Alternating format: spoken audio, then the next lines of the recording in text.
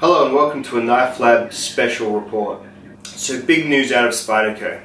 The one Spyderco knife that used to be acceptable for everyone to carry, the Spyderco Delica, has been rapidly made obsolete by none other than Spyderco. Congratulations, you played yourself. That's right, the Spyderco brand has released a very similar knife called the Para 3. Similar in some ways, but so vastly superior in others that no one will ever speak of the Delica again. This report is going to demonstrate exactly how the differences amongst the Para 3's stable of changes are not only life-changing to you, but will shake the industry to the core. I now proclaim that you must all behold as I use science to show that the Delica is now obsolete trash, and that doing anything other than moving up to the Para 3 lightweight will severely compromise your quality of life. Owing to the new kind of lock, the Para 3 has a deployment speed that dwarfs the old, slow, rickety deployment speed of the Spyderco Delica. We're going to use high-tech slow-motion cameras to show how much time you will be saving deploying your new Para 3 after you throw your worthless Delica in the trash.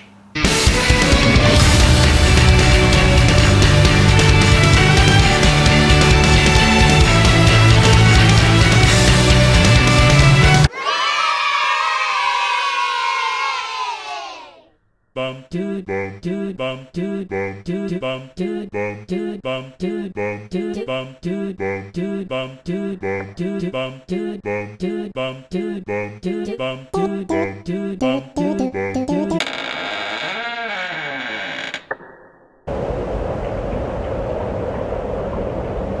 As has clearly been shown, the deployment speed on the Para 3 dwarfs the rustic Delica. Our scientists suggest that given that the average knife user probably opens or closes their knife 100 times per day, over a 10-year period they will save literally minutes of their life upgrading to the Para 3. Think of all the things you can do with those minutes. Spend more time with family.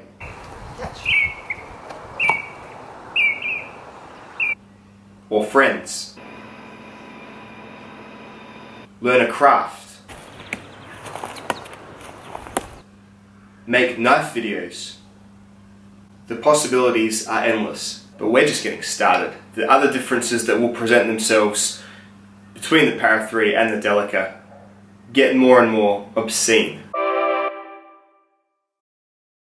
As you can see from the sheer amount of fumbling required to close the Delica, we start to verge into dangerous territory, the territory of rheumatoid arthritis. The sheer overuse of the fingers, as you can observe them trying to navigate around the awkward and clumsy spine lock of the Delica, are adding years of use to fingers that should really be reserved for typing on your keyboard.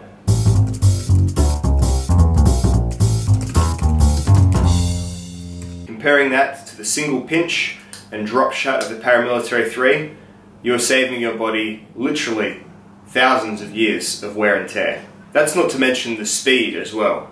The Paramilitary, by my estimate, closes in about half the amount of time as a Spyderco Delica, even in the hands of a seasoned Spyderco Delica user. We're now going to move on to closing the knife. Again, we're going to turn to high-tech slow motion camera and just show how effortless it is to close a Para 3 compared to the Delica. Let's watch.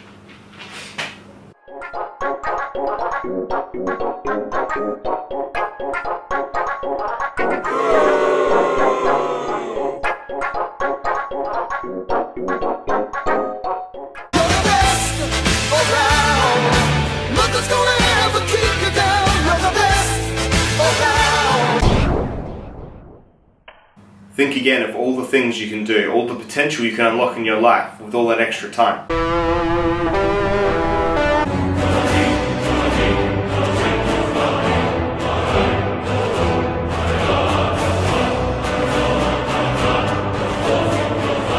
As you can see, enormous time savings can be made. Now, as you all may know, the heart of the Knife Lab is steel. And when talking about steel, well, there is no contest. The Spyderco Para 3 comes with a steel that has been measured in the Knife Lab with a 17-degree mirror polished edge to hold for almost twice as long as VG10 at its maximum capacity. Now, doing the maths, we're looking at over the lifetime of the knife and over the lifetime of the user, possibly sharpening this knife about half as often. Sharpening knives is something that the average knife user, according to top knife lab scientists, spend at least 2 years of every 10 doing. Thinking on this, if this knife needs to only be sharpened half the amount of time as the Delica, then you are gaining a year of life per 10.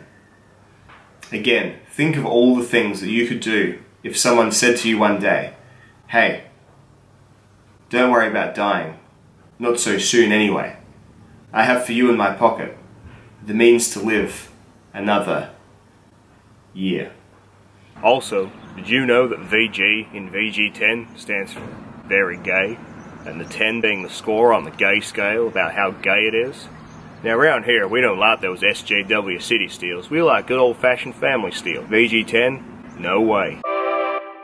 They say these differences are small. They say these knives are about the same size, have blades that are ground about the same, have grips that are both reasonably comfortable. However, as you see, when you apply these to life, and that's what we're all about here in the Knife Lab, it should really be called the Life Lab, because we are finding new time to use for other things.